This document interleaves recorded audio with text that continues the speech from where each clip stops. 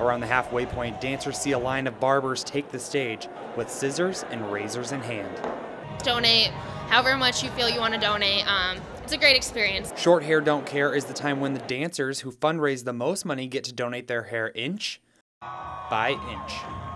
I just feel incredibly lucky to be a part of this and blessed to see this kind of community action come around. Dancers aren't the only ones that get the chance to donate their long locks. Feels comfortable getting it cut because I know it's going to go to children who need hair. Some only cut part of their hair, while others shave it completely off. It's different, it's colder for sure. All of the hair is donated to make wigs for kids who are losing their hair to cancer. Reporting from the IMU, Cole Johnson, Daily Iowan TV.